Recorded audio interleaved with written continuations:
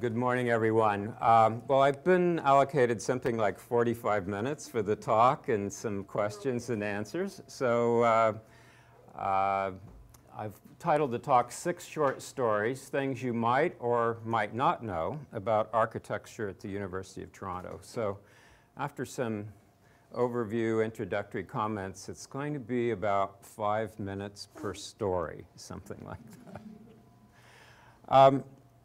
Well, it's very nice to be invited to give this talk. The guidebook, this book on the University of Toronto, it's like a lot of little projects. It turned very rapidly into a very large project. It was about 5 years ago that Princeton Architectural Press and the university got together. That meeting included Reevy. Can you believe 5 years? It was 2005, about 5 years ago. And we had a kind of brainstorming session, a question, a kind of what if we did a comprehensive guidebook on all the architecture on University of Toronto's 3 campuses, main campus and the 2 suburban campuses. And so it took about 2 years to organize everything, get the contracts in place, and then it took me about 2 years to do the research and writing.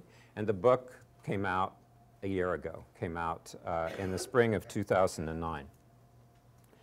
Now, just to give you a little sense of the context of this guidebook, the U of T guidebook, I always forget, it's 200 and give or take, it's about 260 pages. It's one of now 20 guidebooks on campuses in the United States and Canada. One of the things we were very excited about when Princeton Architectural Press came to talk with us is that they had already done 19 guidebooks in the series. And I'm just showing you a few, just a few here. But you can see we thought we were going to be in pretty good company. This is not a bad crowd to be in, you know. And I'm just showing you 9 out of the 20 that had been done before University of Toronto. It was the first guidebook for Princeton Architectural Press outside the United States. All the campuses that they had done were in the US. So again, we were very honored that their first book in Canada was going to be on U of T. Since the U of T book, they're now working on guidebooks for Cambridge and Oxford in UK. So it was daunting for me to sort of jump into this research project and be part of this rather nice crowd. So they have a template, a sort of standardized approach, and as you'll see in a moment, the guidebook is organized into a series of walks. Well, people have asked me, you know, why did you want to do this? Why did you want to spend 2 years of your life doing this guidebook? Because in the end, it's not really about making money or anything like that. It was like, for me, an exciting proposition because I knew kind of selfishly I was going to get to look at 170 buildings. And for an architect, even the mediocre ones, it was a kind of exciting idea. It also meant that for me it was an opportunity to learn about and piece together the very complex history of the U of T campuses. This is a bird's eye view. I know it's a little hard to see from back at the back, but this is a bird's eye view of Toronto as some artists imagined it in about 1878. So somebody's up in balloons, gondolas, looking down, right? But it's a wonderful view. I think now with Toronto becoming this very glassy, high-rise city, to look at it, the lake shore with all the piers and docks, the smokestacks, a kind of industrial city. Here you get Spadina Circle, and then towards the upper right, that green forest, which is, of course, the U of T campus. And you see, kind of in the middle of that forest, a big structure, which is, of course, University College. So you have to kind of think back, the early 1800s, to be more precise, 1828, when the university purchased 150 acres of forest land very much on the edge of the city. So forests, cow pastures, and not too far away, beautiful, beautiful hills. So, you know, not a whole lot happened between 1828 and 1878 when this view was made, but a few buildings were constructed, and I'll talk about some of those in a moment. Of course, the official founding of University of Toronto was 1850. But the point here is that it was so interesting to think about this campus starting out sort of in the forest, in the pasture fields, on the edge of York, later to become Toronto, and what it is today. This highly urbanized university where in some ways the city of Toronto and the campus, they really merge, they overlap. We're more like, say, NYU and those, you know, other urban campuses. And this, some people find this view a bit disorienting. They have to think, like, where is this? So this is the dome of Convocation Hall. So you're looking southeast. This photograph's a few years old, so today you'd see even more high-rise towers. But it shows MedSci, the CCBR research building. But it shows the kind of urban density and very modern characteristics that are so much a part of our character now. So it's a long ways from those early pasture fields to what we are now. But at the same time that we're this very dense urban campus, we've been able to preserve these beautiful courtyards and open spaces. And I'm going to read just from time to time a paragraph from the book. The city of Toronto is densely built and in its collective mindset overtly modernist. It has also become a city of towers with scores of residential high-rise structures surrounding the University of Toronto's downtown St. George campus. In this context, the university's central historic campus, with its substantial masonry buildings, courtyards, lawns, playing fields, and mature trees, is not only distinctive, but increasingly of great value as a network of open public spaces. Here we find an oasis of calm amidst metropolitan fervor. So I think increasingly we really value the campus as this kind of great park and place that's open to the public in the center of the very dense city. Well, I spent, of course, a lot of time in the University of Toronto archives. We have marvelous archives here, and I just can't say enough about the wonderful people that are guardians of our history and all the important documents, including this wonderful photograph. On the left, Vincent Massey. On the right, President Claude Bissell. Claude Bissell was president from 58 to 71. And in this photograph from 1963, they are hovering over and discussing the architectural model for Massey College. And of course, Massey College is one of our really masterful works of architecture here on the campus. But the archives is just full of wonderful documents of our architectural history and heritage. As I mentioned, Princeton Architectural Press provides a template, a kind of a standardized approach to each of the guidebooks, but each university is able to kind of adjust it to its own particular circumstances.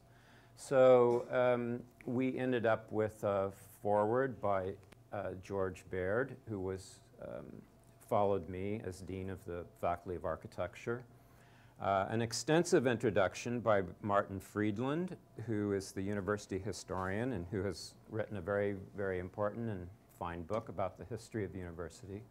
And then, very simply, 9 walks. 6 walks on the main campus, then Scarborough, Mississauga, and a final walk that deals with buildings that surround the downtown campus. Each of the walks begins with a map, a diagram of the precinct of the walk, a list of the buildings, and then very simply each building is keyed into the map. Princeton Architectural Press has this guy who just makes these fabulous, fabulous maps. So for example, the first story that I will present to you is about Cumberland House. So here's St. George, here's College, and here's Cumberland House. So it's made to be a very useful book. You can literally walk around. Okay, I'm going to do walk 1. I want to see building number 18. It's a very, hopefully, very practical guide. First story, Cumberland House. Now, I picked these 6 stories because, you know, I could tell 100 stories. But these are favorites of mine. How many of you know Cumberland House? Yeah, at least half of you. It's, you know, it's a place you can walk by on St. George, and maybe if you're kind of rushing along or staring down at the sidewalk, you can not notice it. It's set behind a lovely iron fence. It's a kind of beautiful yard. And it's a very important work of architecture that was completed in 1860. Why is it called Cumberland House? Well, this is why the story is so interesting. This is Frederick, or he's known as Fred Cumberland. And this is a cover of a book by Jeffrey Simmons about Fred Cumberland, who was a very prominent architect in Toronto. He was also a civil engineer, a railway manager, and eventually a politician. Frederick Cumberland was the co-architect with William Storm of University College. Now you all, I think almost all of you, I'm sure, know University College. It's our iconic, one of our great buildings on campus.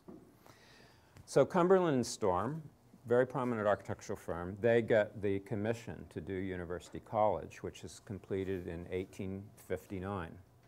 In 1860, Fred Cumberland, who was 37 years old, builds this house for his family. So you can kind of piece together the puzzle. He must have gotten a very nice commission as the architect to do University College. St. George at the time was becoming a prestigious street to live on, so he built this little urban villa, not so little, for his family, having just finished University College. Now the interesting thing is, if you look at a map, you realize that Fred Cumberland could get up in the morning in the second-story bedroom and look across the pasture field over the sheep and see University College sort of through the trees at that time. It's not possible today, but it was possible then. And again, very hard to see, but if you study this bird's eye view, you can find in the forest along St. George, Cumberland's house.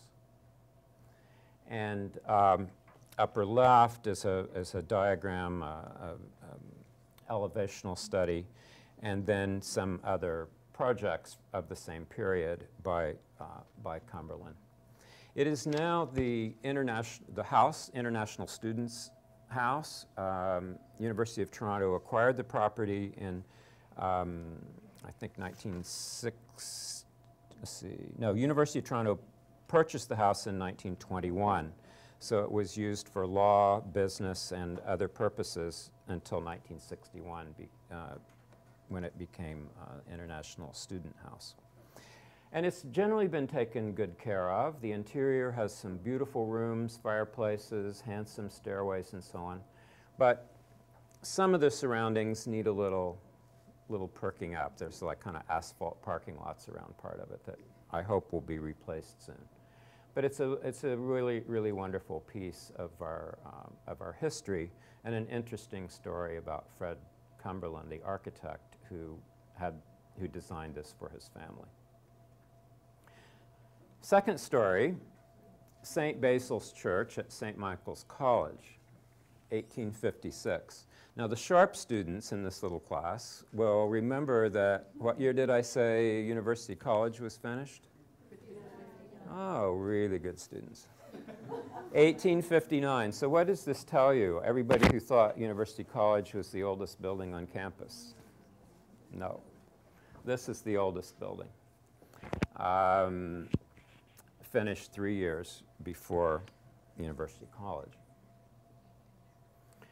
I love this artist's view of what somebody thought St. Basil's and its compound, grouping of buildings in a Gothic style was going to look like. This was the vision, this drawing etchings from 1855. So it was, I don't know the exact sequence here, but it was just before the building was built. But you know, basically this piece, a version of this piece was realized, but not the whole cloister and not the whole ensemble. But again, it's such a marvelous thing to look at and to think about what Toronto was like in the middle of the 19th century. Well, like a lot of kind of master plan visions, St. Michael's, their campus architecture didn't unfold quite as tidily as this coherent vision. Here's St. Basil's, one of the great landmarks in the city, on a place called Clover Hill. So you again have to remember, think about these pasture fields and this estate called Clover Hill that was owned by a man named Captain John Emslie. And in 1853, Captain Emslie donated 4 lots to the Basilican Fathers, and then later they purchased a few more lots to create a new parish church. If you go to the St. Mike's campus, there's a lovely little 1-block-long street with beautiful houses that have been restored. It's called Emslie Place, and that's named for Captain John Emslie, who originally owned the estate, who gave the land for St. Basil's. Some people refer to Emslie Place, that little grouping of about 8 houses, as the first subdivision in Toronto. There's another whole story there.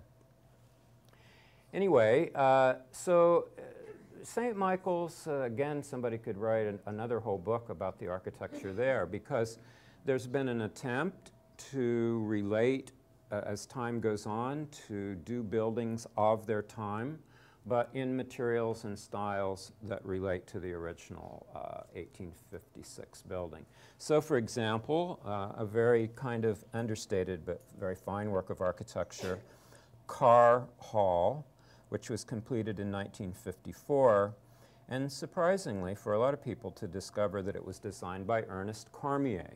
Ernest Cormier designed the Supreme Court building, Canadian Supreme Court building, but also an amazing, and the University of Montreal's main buildings, and also Ernest Cormier designed an astonishing house for himself in Montreal, which, when Trudeau stepped down as Prime Minister, purchased, and all his final years from retirement and until his passing, Trudeau lived in an amazing house by Ernest Cormier. So we have, it's rather understated, but actually a very elegant work of architecture that through its stone and detailing and so on, attempts rather successfully to relate to the original buildings. More recent attempts to kind of relate, I think, are somewhat less successful.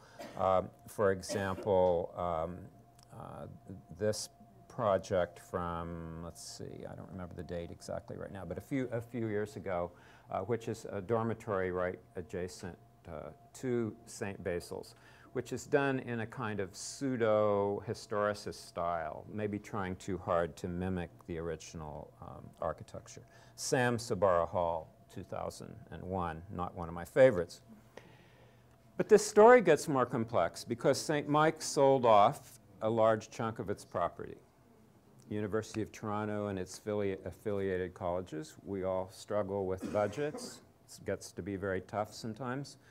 And so one can be very critical, but anyway, St. Mike's sold off a piece of its property, got a fair amount of money that it needed, and sold it to a developer. And these two towers are going up as we speak, right next to St. Basil's. I'm not thrilled about it. So I'll read you my final piece in the entry on St. Basil's. So having gone through some of its architectural history, I say, despite this topsy-turvy history, St. Basil's has miraculously survived and remains as a beautiful, solemn place of worship in Toronto's downtown. After he died in 1863, Captain John Emsley's body was buried in St. Michael's Cathedral, but his heart was buried separately, per his request, in the west wall of St. Basil's, marked by a white marble plaque. One must wonder what he would make of the continuing and complex sequence of building up and tearing down that has gone on for more than 150 years on his beloved Clover Hill. So, you know, so many of these stories, like the architecture and construction, it's a continuous process. It is constantly, it seems, about building up, tearing down, and then building up again. So it's so interesting to go from here to there and back again. Third story, and I need to speed up a little bit. Mechanical engineering, 1948, just very soon after World War II. And one of the kind of sleeper works of architecture on this campus. Most people don't pay a whole lot of attention, has sort of, you know, ugly air conditioners sticking out and things like that. But this building by Allward and Goynlock from 1948 is a very significant piece of architecture in what we might generally term the international style. It's much more complex than that. It's actually a kind of intersection of influences from the German Bauhaus in the 1920s. International style, very kind of pared down, but also influences from the Dutch de Stijl movement of the early 1920s. And it's amazing that the university finally built this very early modern building, because in 1909, Darling and Pearson had done the thermodynamics building just around the corner off King's College Road. This exquisite, exquisite building from 1909 with these beautiful, I mean, the brickwork is absolutely gorgeous. And Darling and Pearson had proposed that there was going to be a whole additional wing of this project along what is now King's College Road. So you have to think back to 1909, when the thermodynamics was finally realized. Why didn't the other wing of this get built and in this style in 1909?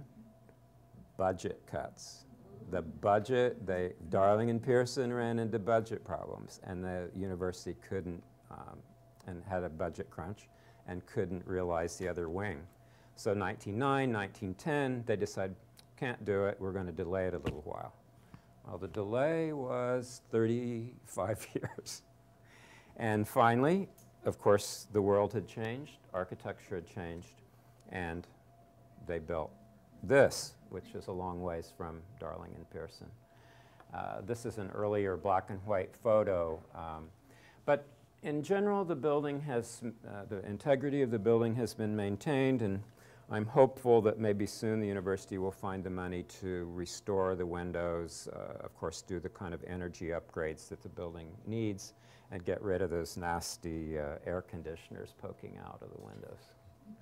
But have a look at that building sometime, this main volume with the clock that miraculously still works. It's a great piece of early modernism. Fourth story, Scarborough and Arundel. And there's an interesting interlock here. Scarborough College was founded in '64, Arundel in '65. Of course, now this is known as University of Toronto Scarborough, UTSC, and Arundel is now UTM, University of Toronto Mississauga. But they were founded a year apart, and these dates simply represent how long it took to realize the first building. So founded '64, they used temporary buildings until the first building, and similarly here. Well, the story here is really a story, no, not about sheep. You notice I keep talking about sheep and cows. I grew up on a farm. So here's the architect, John Andrews. John Andrews did the very famous first building at Scarborough, Scarborough College, a big, brutalist, concrete, sprawling, amazing building. John Andrews was Australian. He was a finalist in the Toronto City Hall competition. He didn't win, but he had studied at Harvard and he liked Toronto, and his scheme was one of the runners-up for the Toronto City Hall competition in the late 50s. And he decided to stay in Toronto, and he got a teaching position at U of T. He was chair of architecture for several years. And he was given the commission to design Scarborough College. Now, why do I have all the sheep here? Because, I'll tell you why. Because John Andrews was born in 1933, but he retired a few years ago, went back to Australia, and he's a sheep farmer now. So John Andrews did Scarborough College, that I'll show you in a moment. Other famous works by him include the CN Tower from the 1970s, and the School of Architecture at Harvard, which is called Gund Hall. CN Tower 1973, Gund Hall 1972. Both of these coming a few years after Scarborough College. Well, here's a kind of classic view before the campus started expanding so rapidly. So it was a conception about a complete urban village. It was a conception to deal with the harsh Canadian climate. There are interior streets. It's almost like an Italian hill town. And it was very intelligent. It also held back the bank. It helped stop erosion. It was environmentally very, very advanced for its time. But it was also a tough environment. A lot of exposed concrete. You saw the other projects by John Andrews. He loved to work with exposed concrete. So you get these interior spaces that are very dramatic, very monumental, beautiful lighting. But some students and faculty and members of that community have found the concrete to be rather harsh. So there have been attempts in recent years to sort of ameliorate that. But it is a very significant work of architecture that people from all over the world came to see. And along with Expo 67, the Habitat in Montreal, it's probably one of the 2 or 3 most famous Canadian buildings worldwide. Well, the interesting story that I discovered poking around in the archives is that just as Scarborough College is getting finished in '66, Arundel is starting, and the planning committee says, gee, we like what Andrews is doing at Scarborough. This is so exciting, and we want Andrews to do Arundel College also. So John Andrews prepared a complete master plan, complete design. The University of Toronto Library has the document. that John Andrews did for a complete vision, and this is a little bit later rendering, a complete kind of what we would call a megastructure for Arundel. Now, you look at it now, and some of you are going, "Oh my God, you know, it's like looks like an airport, or looks like an office park, or something like that." But it was very much of the time. All the dormitories and classrooms, everything was all integrated. Well, a bit like Michael's College, St. Michael's, St. Basil's, where the original vision wasn't realized, only about that piece got built. That's all that got built out of the project. Andrews, by the 70s, left and went back to Australia, and this project was carried forward by an engineering firm called A.D. Margison, and also by Raymond Moriyama. Raymond Moriyama, one of Toronto's most prominent and highly regarded architects, finally designed what's called Phase 1. And this, of course, is a photograph of Phase 1 at Arundel. One little tiny piece of what was going to be this vast megastructure. Well, I'd love to talk with John Andrews about all this someday, but I guess I have to get a plane ticket to Australia first. Fifth story, Graduate House. Here it is. Another controversial building on our campus. I love this photograph by Tom Arbon. Princeton Architectural Press commissioned a young Toronto photographer, a graduate of U of T, to do 95% of the photographs for the book. Some of the photographs are, of course, black and white archival. But the press wanted a very consistent kind of viewpoint. This is a great, I think, a wonderful picture. This was a design competition in the late 90s. U of T wanted to build more student housing and identified a number of sites.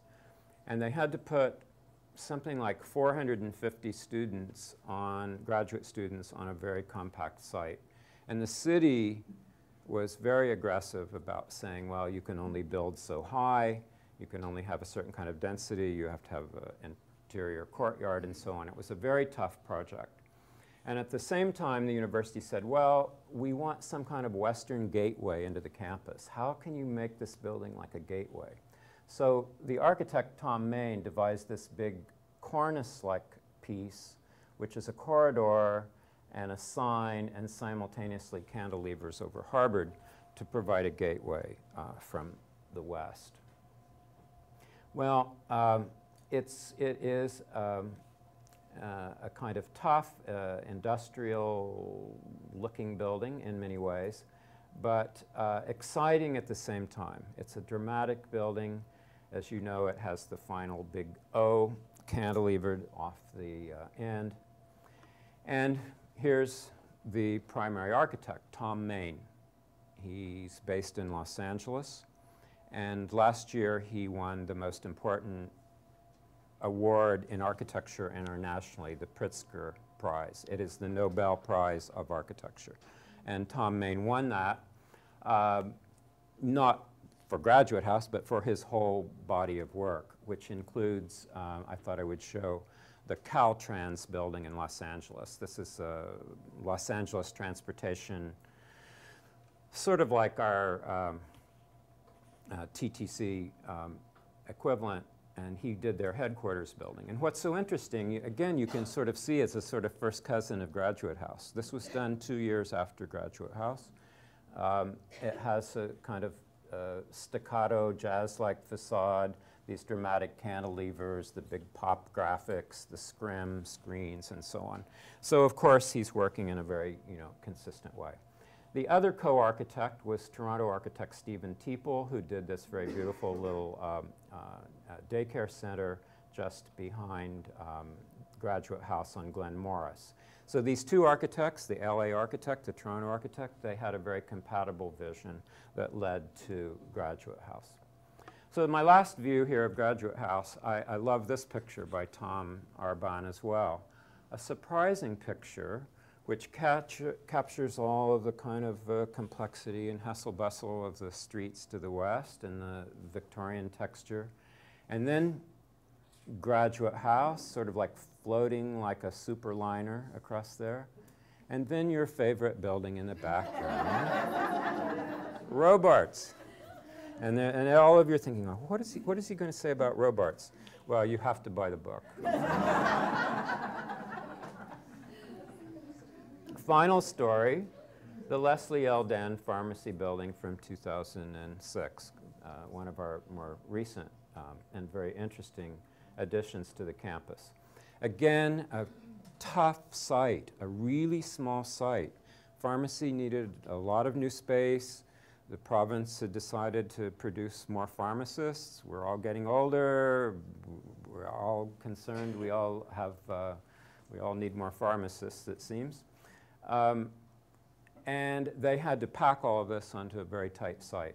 The building's actually like 3 cubes. You have to imagine this upper office and research cube, the kind of atrium public area with the floating pods.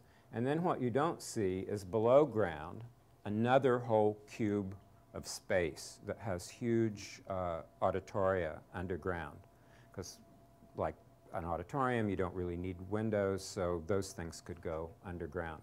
So the architects really made this extremely vertical composition just to get a lot of space, to meet the space requirements. Well, it's dramatic at night. It has this computer-programmed theatrical lighting that plays on the pods. So at this important intersection at Queen's Park, you get a kind of dramatic light show at night. And the architect was Norman Foster. Norman Foster, along with Frank Gehry, are arguably the 2 most famous, most accomplished architects in the world right now. Frank Gehry, of course, did the extension to the Art Gallery of Ontario, Bilbao Museum, Disney Hall, and so on. But Norman Foster is maybe even a bit more, well, as famous or more famous than Frank Gehry. Norman Foster is based in London, and 2 of his earlier projects include the Hong Kong-Shanghai Bank, a very amazing building in the central part of Hong Kong, and this office building in London, affectionately known as the Gherkin. Norman Foster also did the Hong Kong airport, the new Beijing airport. He has an enormous office, huge staff with projects all over the world. So for him doing for his office to do pharmacy, it was a very small project for them. But I think it was a bit of a coup for U of T to be able to have Norman Foster do it. He's so intelligent because here's the 1931 very fine Georgian Tanz building that faces Queen's Park. It's a beautiful Georgian structure from 1931, Neo-Georgian. So, you know, in this kind of exaggerated view, you see the columns of, the concrete columns of the pharmacy building, but it captures almost its classical sense. And my final paragraph that I will read to you is about the pharmacy building. 2 wonderfully mysterious ovoid forms float above a coffee shop and seating area in the grand lobby. These pods, which seem to defy gravity, were constructed as steel baskets and suspended by steel rods. They contain seminar rooms and have student and faculty lounges carved into their tops. At night, computer-programmed lighting bounces off the pods and the lobby's soaring glass walls, presenting a theatrical display for passers-by.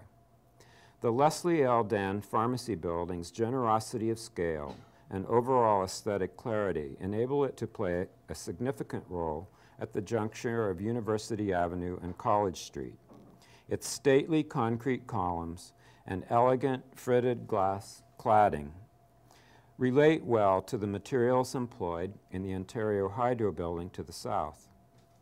Now, this is a bit funny when I say this, but with the completion in 2010 of the 23-story glass-clad west tower of the Mars Center diagonally opposite, the pharmacy building will participate in an even grander urban composition at this key Toronto intersection. Well, that's the odd thing about writing books. You write a book, you finish the manuscript, a year later the book comes out.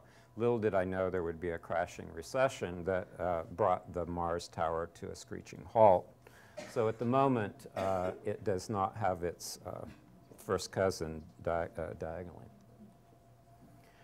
Well, to conclude with the cover, where after great to and fro and arguments about what we would put on the cover, we put Hart House, which is this very fine collegiate Gothic building that really belongs to everybody. I mean, Hart House is sort of the building that represents the Toronto community in many ways. In some ways, even more so than University College. And it's a really fine collegiate Gothic building. So it went on the cover, even though I wanted that on the cover. Princeton Architectural Press prevailed. This, of course, is a kind of very eccentric view with of the pharmacy atrium, with the photographer literally on his back, shooting upwards, looking upwards. And I think it would have been a very dramatic cover. But in the end, I think Princeton Architectural Press probably made a good decision, because finally one has to look at the university and its architecture over many, many decades. And life goes on, architecture goes on. So let's imagine this book 20 years from now. Which one are we going to be more sure about as a kind of representation of the university? You know, maybe in 20 years, maybe this would have been fun for a while, but this one will, this will last. Hart House will last. Thank you very much.